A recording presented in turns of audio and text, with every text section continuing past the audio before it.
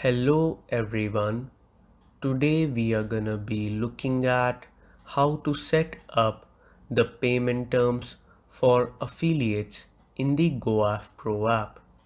Here in the settings tab of the GoAffPro admin panel, go to the payment section. Now go to the payment terms section.